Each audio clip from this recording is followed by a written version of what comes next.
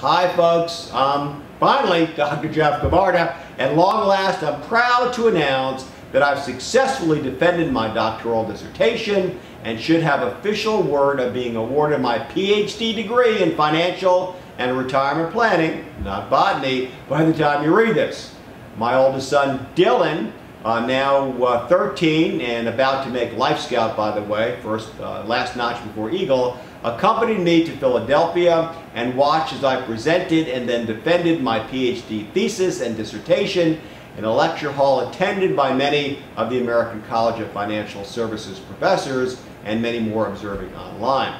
While dozens of students have been admitted to this program since 2013, I am one of the very first two who, within a day of each other, congratulations to you, Dr. Russ, have earned doctor status.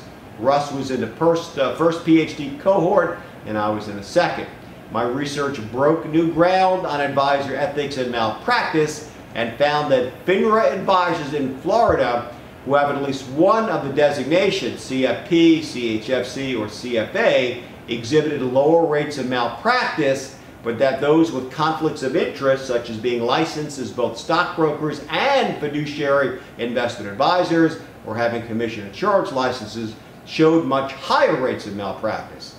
The big surprise was that male advisors had far worse malpractice records than females, about 3 times worse, and this was the biggest single factor in my data, by the way.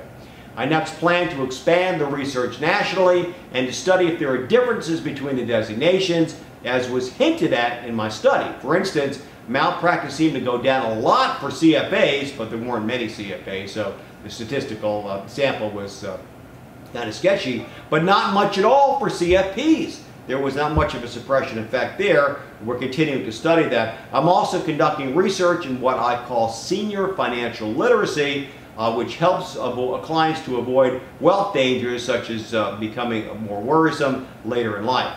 This research also breaks new ground. I thank those of you who have begun to help this research by taking the quiz instrument that we emailed out. And again, senior financial literacy, different from general financial literacy, like having the right interest rate and controlling risks and so forth, focuses just on items and concepts that are particularly important near retirement and in retirement to protect wealth and protect inheritances for kids, avoid probate, guardianships, that sort of thing. Anyway, thanks so much for helping. I'm so excited to be able to share this with you. And again, the beaming Dr. Jeff Camarda. Thanks for watching. See you next time.